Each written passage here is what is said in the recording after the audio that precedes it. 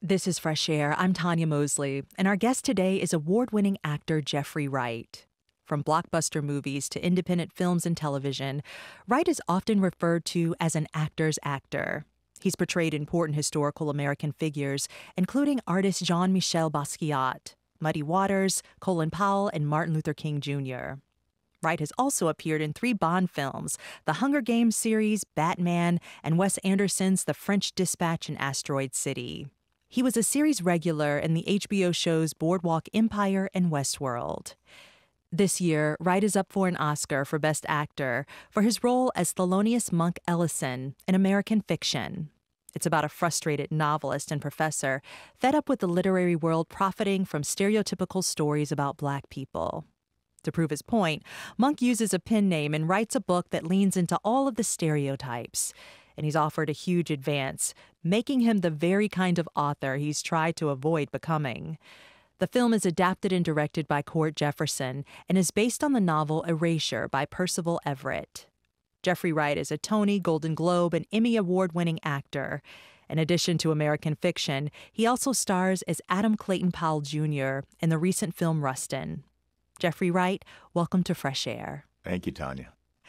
So we've talked to several folks from American Fiction on Fresh Air, including director and screenwriter Cord Jefferson, who said basically your voice was in his head as he was writing the screenplay. And everyone says that they've come to this project because of you. Is that a lot of pressure going into a project? No, in fact, it's the opposite. It means that people want to be there, that they're as passionate about this work as I was, and that they want to come and play. They want to come and work together. That's what you want. The pressure is when there's someone there who doesn't want to be there. When you bring a group of collaborators together that are as understanding of the timeliness of a piece such as this, understanding that this could be something special, understanding that we can do something special together, that alleviates the pressure. I want to talk about that a little bit more because I've heard you say that the synergy on this set was pretty dynamic and that everyone was bringing their A game from cast to crew. Well, yes, the crew, you would see copies of Percival Everett's Erasure lying around the set. They were reading the book, wanting to understand more about this story that we were telling. I think what's exciting about our film, and I think what's helped capture audiences' attention, is that we're having conversations within this film that are being had all over the country right now. The film opens with a scene in a classroom that's being had in classrooms across the country right now. It's a discussion on race and history and language and context. I'm a professor teaching a class in American Southern literature, and there's a word, a verboten word, yes, on the whiteboard behind, and one of the students takes offense, and it really kind of drops a small bomb off, at the beginning of the film that kind of provides context for the story that we're going to tell, and it also gives us a bit of a description of who this guy is. But again, that is at the forefront of the national discourse right now. So everybody was like, yeah, I want to be a part of this. I want to help tell this story. I want to do it in a way that maybe elevates the conversation, at least for the 2 hours in which the film happens. And you know what? We can have a laugh while doing this, because you know what? We're not afraid of this stuff. And the message, I think, one of the messages is neither should you be. A lot of people came to the film, of course, because it's a satire. But I want to play a clip. As I mentioned, you play Thelonious Monk Ellison, a frustrated novelist, a professor fed up with the literary world. In this scene I'm about to play, your character Monk is catching up with his sister, Lisa, who is played by Tracee Ellis Ross, who is a doctor for Planned Parenthood. And the two of you are talking about the stresses of your jobs and the purpose behind what you do. Let's listen. How's work? Not very glamorous. I go through a metal detector every day. Well, what you do is important. Oh. Meanwhile, all I do is invent little people in my head and then make them have imaginary conversations with each other. Books change people's lives. Has something I've written never changed your life? Absolutely. Absolutely. My dining room table was wobbly as hell. Oh my God. Before your last book came out. It was like perfect. I'm telling Take you. it back to Logan, please. Logan cannot help you, Monk. Oh my God. That was Jeffrey Wright and Tracy Ellis Ross in the Oscar-nominated film American Fiction. You were drawn to this screenplay for several reasons. One that you just mentioned, it really sits in the moment that we're in now. But you were also especially drawn to the storyline of family and love. You call it the meat and the most subversive part of this story. Can you say more? Sure. I think there is an answer to the tropes, the stereotypes that are being forced upon him and that we explore on that side. And it's this portrait of this family. Because despite how he's perceived or misperceived, his everyday life is simply the ordinary because it's so common, the ordinary tasks of taking on responsibility to family, and particularly to his mother, in that he's reached that place in his life where he is tasked with being her now caretaker. And that was really resonant with me because there were many overlaps Right. to this journey of our protagonist, Monk, for me. So my mom passed away a little over a year before I got this script. I had the great good fortune of being raised by my mother and her eldest sister, my Aunt Naomi, who's 94 years old now, who immediately came to live with me after my mom passed. And so my mom passed very quickly, colon cancer, but I, only child, it was all down to me. And then my aunt came to live with me. I have kids. It was the middle of the pandemic. It was like, wow. The walls were creeping in, and that's where our character finds himself really at very early on in this film, where he is all of a sudden supposed to be the adult in the room of his family. And it's such a universal experience. It's a universal experience, and it applies to people across backgrounds. Many of us have known this experience, and many more of us will know this experience. But I just got it. I understood that on a really intimate, kind of psychological, emotional level. The pressures that applies to a person's existence, whether it be on the creative side, professional side, or personal side, particularly. So, the hook really was plopped into my mouth by the social commentary, that first scene, but it was set by the portrait of this family. Let's take a short break. If you're just joining us, I'm talking with actor Jeffrey Wright. He's nominated for an Oscar for Best Actor for his role in the film American Fiction. We'll be right back. This is Fresh Air. This is Fresh Air. I'm Tanya Mosley, and today we're talking with award-winning actor Jeffrey Wright. He's nominated for an Oscar for his portrayal of frustrated novelist and professor Thelonious Monk Ellison in the film American Fiction. You saw yourself in Monk. There's another person that you play, too, that you also saw yourself in, the late painter Jean-Michel Basquiat, who rose to fame in the 80s with his paintings and drawings that combined graffiti and street culture and neo-expressionism. This was the first time you appeared as a lead. I want to play a clip from the film. In this scene, Basquiat has achieved great success and is being interviewed by a reporter played by Christopher Walken. Yeah. Let's listen.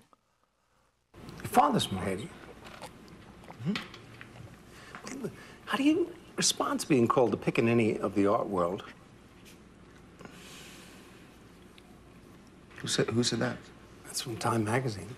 No. He said I was the Eddie Murphy of the art world. Oh. My mistake. Let me just open something up here. You come from a middle-class home. Your father's an accountant. Why did you live in a cardboard box in Tompkins Square? Do you feel that you're being exploited? Or are you yourself exploiting the white image of the black artist from the ghetto, you know? Ghetto? I don't exploit it, no. Other people... It's gonna make me put my foot in my mouth. Other people, it's possible. Other people might exploit it, it's possible. Is it true? That was a scene of Jeffrey Wright playing Jean-Michel Basquiat in the 1996 film Basquiat, being interviewed by a reporter played by Christopher Walken. Jeffrey Walken is making this assertion that Basquiat might be a fraud, essentially, that he's capitalizing on this rags to riches story. Of course, I see this connective tissue between what Basquiat experienced and what this fictional character, Monk, is going through. Absolutely. Yeah. There's a direct through line. Yeah. Say more about that, because did you see it immediately once you received the screenplay for American Fiction? I think I did. I kind of see these two films as bookends to my career. Certainly they are, because it's the first lead that I played and the last lead that I played. So in that way they are. But there are a lot of overlaps between those two narratives, as you say, one fictional, one non-fictional. But it's I guess I'm just kind of circling back to a theme in some ways. But these are the two characters as well that I've felt most closely related to, or felt a closer kinship with, than anything else that I've ever done. Basquiat for different reasons, because I was a young creative guy showing up in New York and living on the Lower East Side and traveling in spaces that he had traveled in, and I also, I think, draw from some of the same sources that he draws from in his work. The references he'll make to Ali and Miles Davis and undiscovered genius of the Mississippi Delta. I just really, really understood his language, both his visual language and his poetry. He just spoke to me, and the more I took in his work, the more I just came to love him. Physically, obviously, he was a very specific guy, and so I had to find that. But on the interior, there wasn't a lot that I needed to kind of, change to find him. Likewise with this character Monk, in fortunate and unfortunate ways. There was, it's pretty much, my daughter saw the film. She said, there's a lot of your humor in there. Other people who've seen the film says, dude, that's you. In which one? In Basquiat or in American Fiction? In American Fiction, yeah. So, so a lot of parallels there. But yes, they're both the stories of these two, pretty talented, smart, creative men, creative minds, who are trying to be intellectually and lyrically themselves, and are, up against a battle from the outside to prevent that from happening. And so, that scene, in fact, could, you could place that scene in our film, in American Fiction, as an interview of Stag Lee, this pseudonym that, that he takes on, that my character takes on. And, it could be after he's discovered, and it would work just fine. I thought it was really sweet, and also a lens into just how families are. That I was listening to something that you said about when you were nominated, you received the nomination for Oscar for American Fiction, and you talked to your aunt, who is one of those who raised you. Yeah. And she was like, oh, okay, that's nice, but I thought you should have gotten it for Basquiat, right? Yes, she did. Yes. Yeah, she she said you should have been nominated a long time ago. And I don't know if that was an indictment of me or the system, because my mom, pretty tough people. But no, she was saying what a lot of people have said. But do you feel that way? Do I feel that way? I mean, I feel I've done some pretty good work over the course of my career.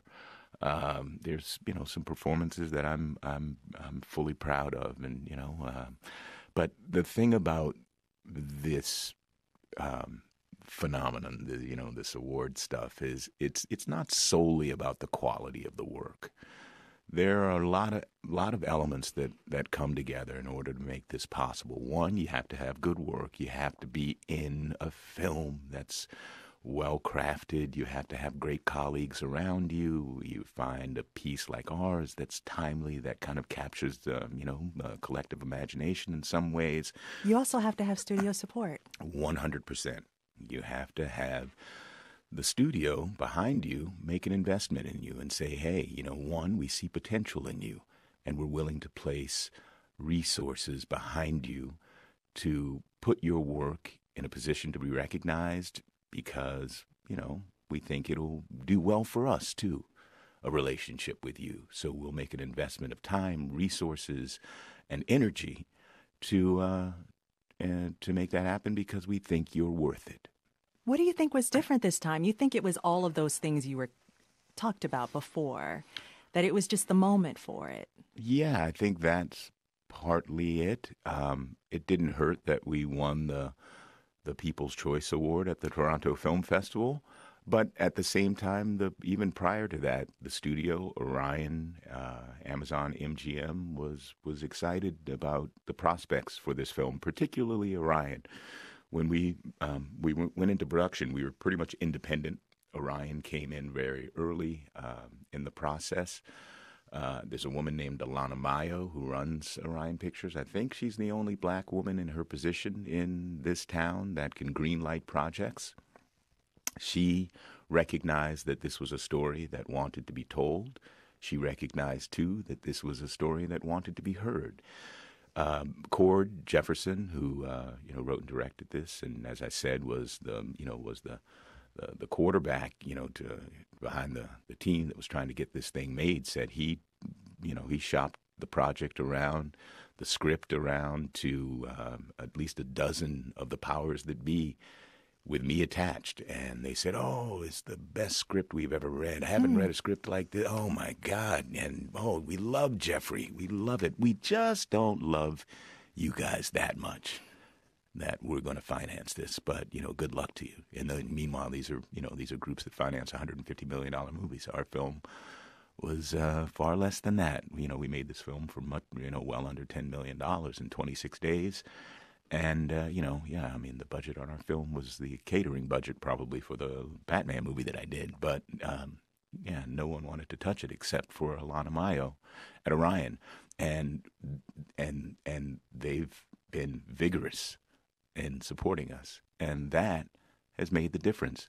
I've done a lot of great work, was, I think, worthy of being recognized. But, it wasn't. That's okay, though. I'll tell you why. Even though there wasn't necessarily interest and support coming from the executive suites of the studios, there was always support coming from the creative side. There were always directors who took an interest from the very beginning of my acting career, let alone my film career. But my film career, I worked early on with Sidney Lumet, whose film Dog Day Afternoon was the first adult film that I saw in the theater when I was 8 years old. Who's just Sidney. I mean, that work in the 70s around that time period of Dog Day Afternoon. It's one of the great eras in all of American filmmaking, and it's in some ways our film in that it's story driven, it's character driven, harkens back to that style of filmmaking. But he said, "Hey, I want you to come do this film with me." A film called Critical Care that we shot up in Toronto, but it was wonderful. Ang Lee, likewise, did a film with him called Ride with the Devil very early on. He was such a wonderful collaborator and wonderful teacher, too, and took an interest. And so now I have this relationship with Wes Anderson, for example, George C. Wolfe, for many, many years in many projects. So there was always interest from really exciting, smart, ingenious, creative people. And at the end of the day, it's the work that I can control. I can't control the other stuff. Our guest today is Oscar-nominated actor Jeffrey Wright. More of our conversation after a short break. I'm Tanya Mosley, and this is Fresh Air. This is Fresh Air. I'm Tanya Mosley.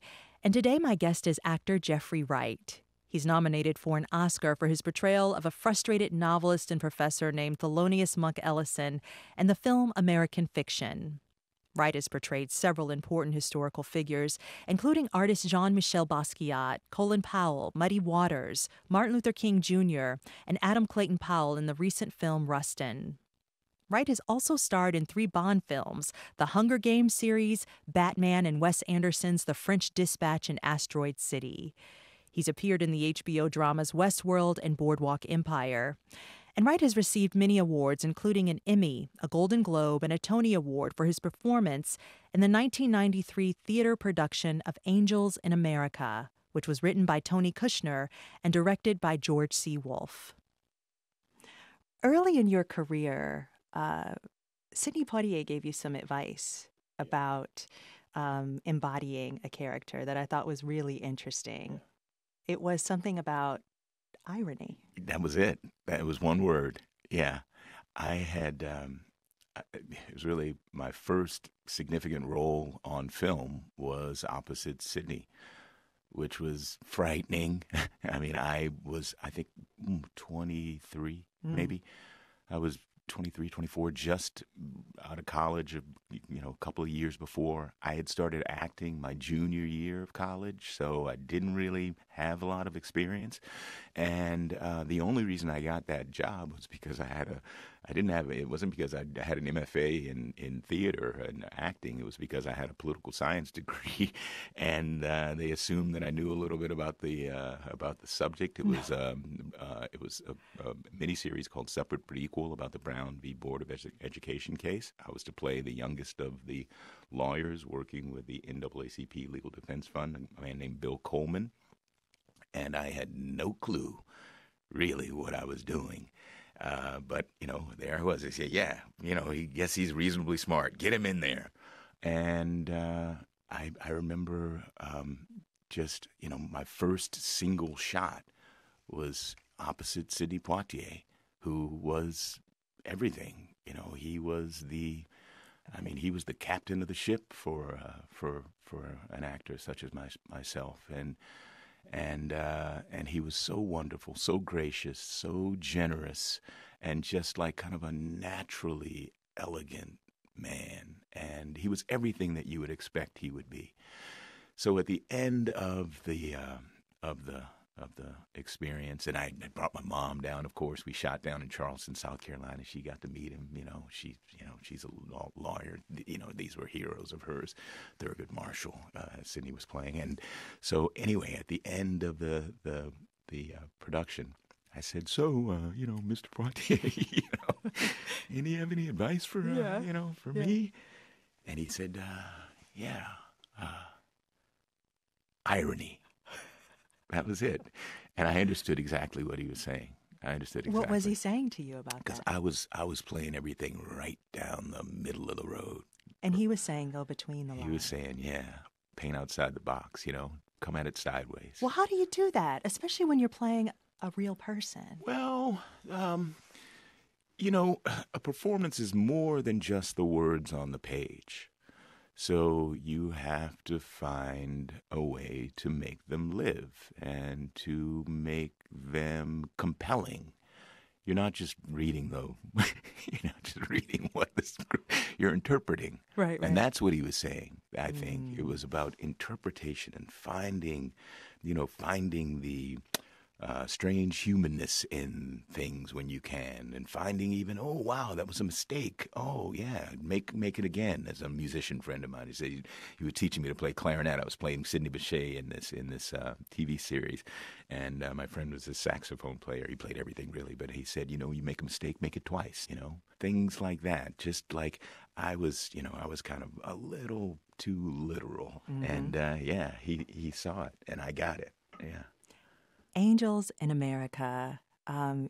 It was one of your formative experiences playing the role of Belize in the theater, a hospital nurse and a former drag queen, in which you won a Tony Award for Best Featured Actor in Play. You later portrayed the same character in the HBO adaptation in 2003, for which you won an Emmy.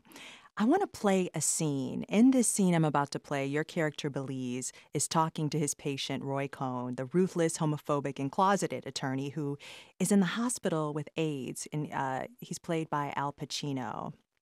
And Cohn, who is at the end of his life or close to it, asks Belize what comes after death. Let's listen. Can I ask you something, sir? Sir. What's it like after? After?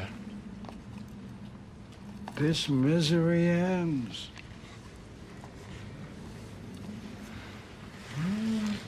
Hell or heaven?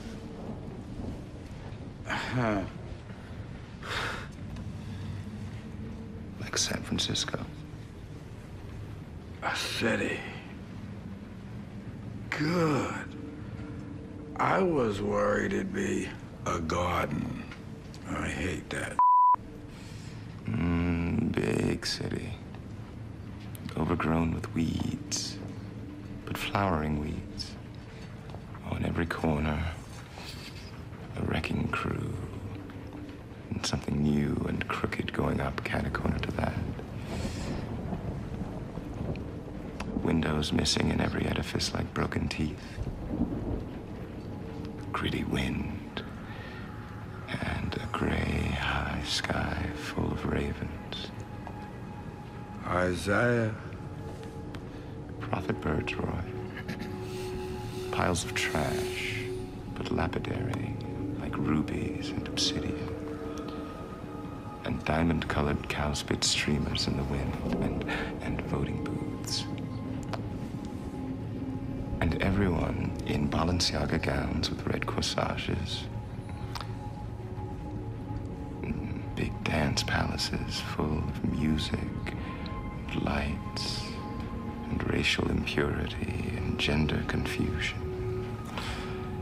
And all the deities are Creole, mulatto, brown as the mouths of rivers. Race, taste, and history finally overcome. And you ain't there.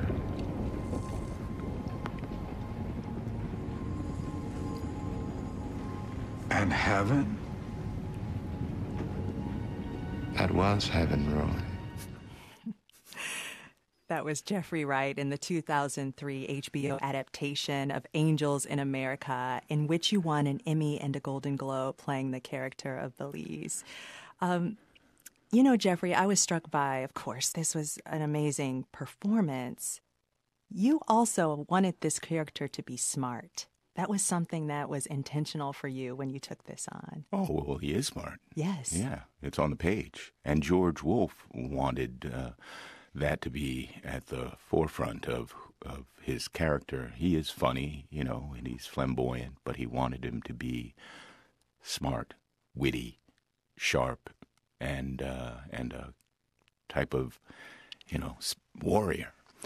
And so there had to be, because what he's confronting is dangerous in Roy Cohn, the individual and what he represented. And so, yeah, there had to be like kind of equal footing for the two of them. And so, yeah, I mean, that's there on the page. And it was in the intentions when we did that on stage to make him so.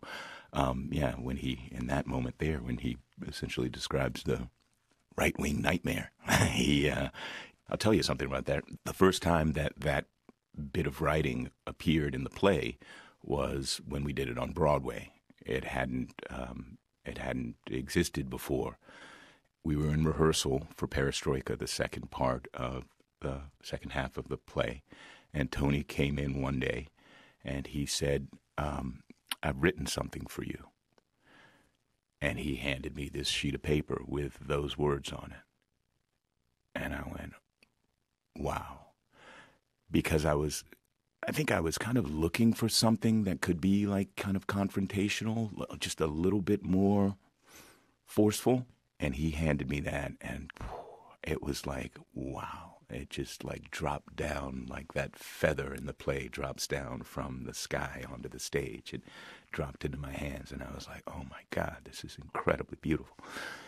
And so what you heard there, of course, is the film.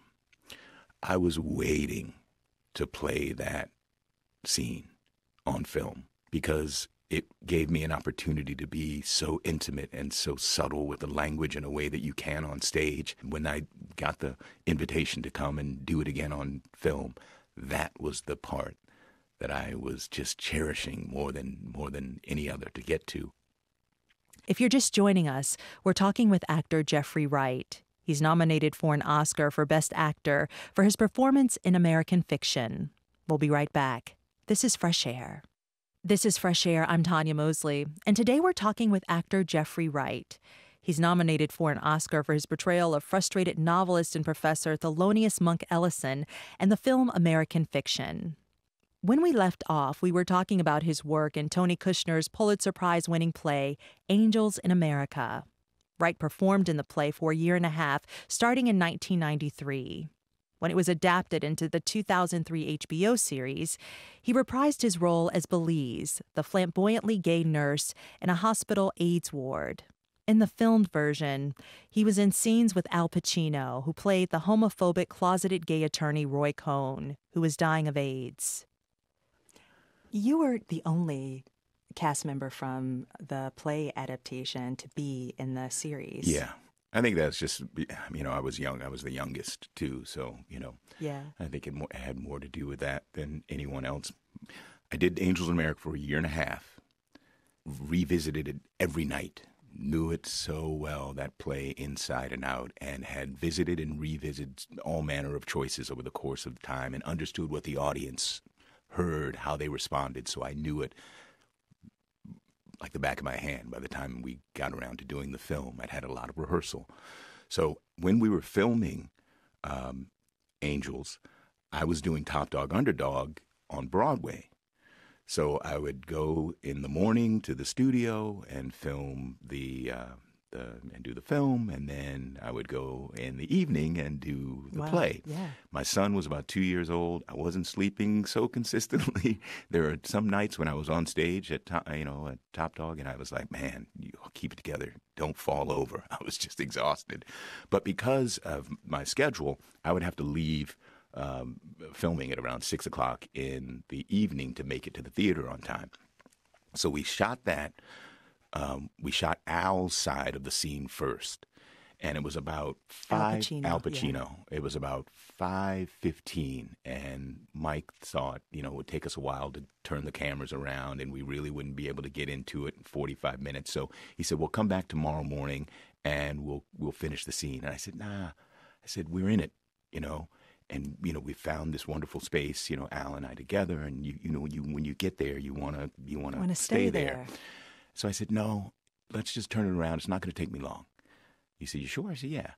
So they turned it around, and we had, I think we had about, 20 minutes, and I did it in 2 takes. I think that's probably the first take, but I was ready. I'd been ready for years. Playing this character, Belize, I've heard you say it changed you as an artist, a human, and a citizen. Yeah. Doing that play, working on that play, being inside of it, hearing those words, those ideas, those aspirations, and also seeing the reaction from the audience, the sense of celebration, of validation, of need for that story, and also watching the way it ultimately connected to legislative change in our country in real time. Not that it was the sole catalyst, but it was there. It was absolutely a driver on the cultural side, pushing the discourse. That was really moving, and that was very early in my career as well. So it kind of spoiled me to the idea that this work could, maybe be important. Also, in terms of what it asked of me, I was a jock in high school. What did you play? I played everything ultimately in high school. Football and lacrosse were, my focus. Then I played lacrosse in college. But I spent more time in locker rooms than in dressing rooms, the dynamics within Angels in America are very different than the dynamics in a high school locker room. Sure. I wasn't the most evolved cookie in the box, you know. Not to say that I didn't understand something about the fluidity of my sexuality and sexuality generally, but, you know, it was a kind of, man, okay, I've got to go on stage and present this person who, yeah, I have inside of me as well, sure, this side of myself, you know. And that took work. In fact, George Wolfe, you know, said earlier, Jeffrey, it's not working. And George Wolfe, you all have worked together many times. Many times. Yes, including Angels in America is the first time. This was the first time. He said something incredible to me at one point in rehearsal. I said, you know, George, I'm just not comfortable just yet. You know, everybody else has done the play already. Marcia Gay Harden and myself were the newcomers on Broadway, but the others had done it in Los Angeles and San Francisco. And they were all, you know, very close to the material, you know, and I felt kind of watched. I wasn't a gay man, but, you know, I said to George, you know, I'm not feeling necessarily comfortable just yet. He said, Jeffrey, I don't want your comfort, I want your talent. And I was like, oh, okay. And so, yeah, there was a real, you know, kind of artistic awakening that was required. Taught me how to work as an actor. Taught me not to focus on the superficial, but to focus on the central. You know, not, you know, I had to understand that this man was a caretaker and that he was a lover and that he was all of those things, and a friend before I put the bow on. So they're on multiple levels. It really, it's the epicenter of my work. Let's take a short break. If you're just joining us, I'm talking with actor Jeffrey Wright. He's nominated for an Oscar for Best Actor in his performance in American Fiction. We'll be right back. This is Fresh Air. This is Fresh Air. I'm Tanya Mosley, and today we're talking with actor Jeffrey Wright. He's nominated for an Oscar for his portrayal of a frustrated novelist and professor named Thelonious Monk Ellison in the film American Fiction. In the movie Rustin, Wright also plays Adam Clayton Powell Jr., a Baptist pastor and politician who became the first Black American to be elected to Congress from New York. I want to talk about family. You grew up in Washington, D.C. Yeah. Your mother, as you mentioned, was a lawyer. Mm-hmm. She exposed you to a lot of things, including the arts. Mm-hmm. What was your mom like? Oh, my mom was, you know, she's the architect of everything that I do. She put a series of doorways in front of me, or an array of doorways, and every one of them led to opportunity, and she put those in front of me at a very young age. But the reason that she was the woman she was, and my aunt as well, they came to Washington after graduating from Hampton Institute at the time. But they had been educated in Brooklyn. So my grandfather had an aunt who lived in Bed-Stuy, in Bedford-Stuyvesant. She worked for a family there, a Jewish family. She kept house and maintained the household. I always wondered why my mother and my aunt made matzo ball soup growing up, and it was because they learned from their Aunt Bessie. Yeah. I think the head of the family was a politician. I don't know if he was a congressman or what. But so she said, Bessie Williams was her name, said to my grandfather, bring those children up here to go to school because they have better opportunity here than in the segregated schools of the South. Yeah. And only my mother and my aunt took her up on the offer. And so my aunt went to Girls High in Bed-Stuy, and my mother went to middle school in Williamsburg, I think. And I think in some ways that made all the difference in terms of the opportunities that were afforded me, because they got an advantage and they were, driven by this incredibly tough woman with high expectations that was their aunt. And likewise, they had high expectations, but also they provided, like she did for them, they provided pathways to achieving those things that they expected of you. And so, Yeah, I mean, it was. My mom was. You know, she was the daughter of her father. She was incredibly hardworking, incredibly committed to family and also to community. She was always trying to lend a hand, whether it to be to young women attorneys in Washington. She started an organization called GWAC to assist young black women. It was an organization that she founded, and I remember she was a big sister. She would look after, young girls who were vulnerable, and it was just, that's just who she was. You were on Finding Your Roots with Henry Louis Gates, and he revealed some information that you hadn't heard before. What were some of the most surprising, or maybe the most surprising revelation about your family that maybe you still think about?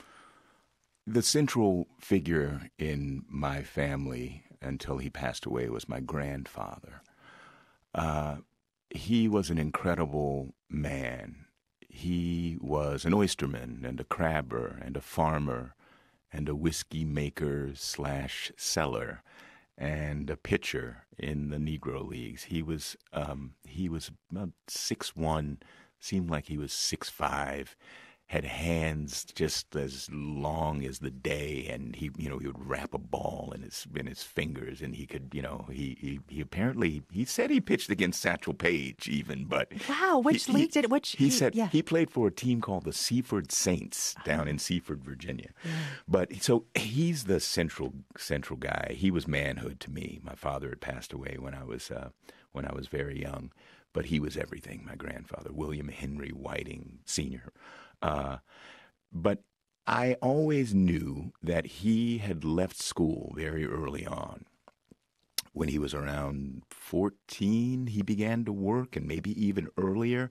But I remember that he only had a very limited education, but he was insistent that his kids have a real shot.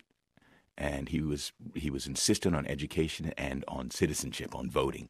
But I found out on Skip Gates' show why he had to begin his adult life so early. Is because my great-grandfather, his father, died of influenza in the pandemic of 1917, 1918. Yeah. And I didn't know that detail. And it was relevant, obviously, to my, grandfather's story, but it was also interesting because I found that out shortly, I think, before this recent pandemic hit. And so there was greater relevance there. It also probably gave you a lens into him, just who he was, and just in the way that he related in the legacy for your parents, your mother, and you. Oh, yeah, absolutely. He was, you could not work him. You just couldn't. He'd get up 4:30 every morning. He was gone. Did you ever go with him out there? Oh, yeah. Yeah. Oh, well, I didn't go out there to work with him because I was too young. My older cousin used to go out. He was older. He's about 7 years older than me. But I would go out on his boat. We would go out on Saturdays and just take family fishing trips out. He had this big 36-foot Chesapeake Bay Dead Rise is what the boat is, like a Buick engine in the middle and him at the stick. And we would go out and have these magical days on the Chesapeake, when it was a vibrant body of water. It's coming back now. But, yeah, I think that's part of the reason why salt water is so special to me now. When I'm out here in Los Angeles, I got to be near the ocean now. I heard you surf. I do, yeah. I got the salt water in my blood. I come from generations of watermen down there on both sides, on my grandmother's side as well. Yeah, going back deep into the records down there. Jeffrey Wright, thank you so much for this conversation. Thanks for having me, Tanya. We talked with actor Jeffrey Wright. He's nominated for an Oscar for his portrayal of frustrated novelist and professor Thelonious Monk Ellison in the film American Fiction.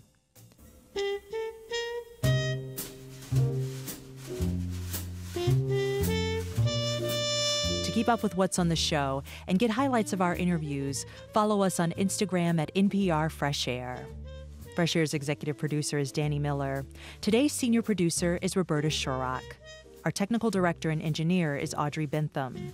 Our interviews and reviews are produced and edited by Amy Sallet, Phyllis Myers, Sam Brigger, Lauren Krenzel, Heidi Saman, Anne-Marie Baldonado, Thea Challoner, Seth Kelly, and Susan Nyakundi. Our digital media producer is Molly C.V. Nesper. Teresa Madden directed today's show. For Terry Gross, I'm Tanya Mosley.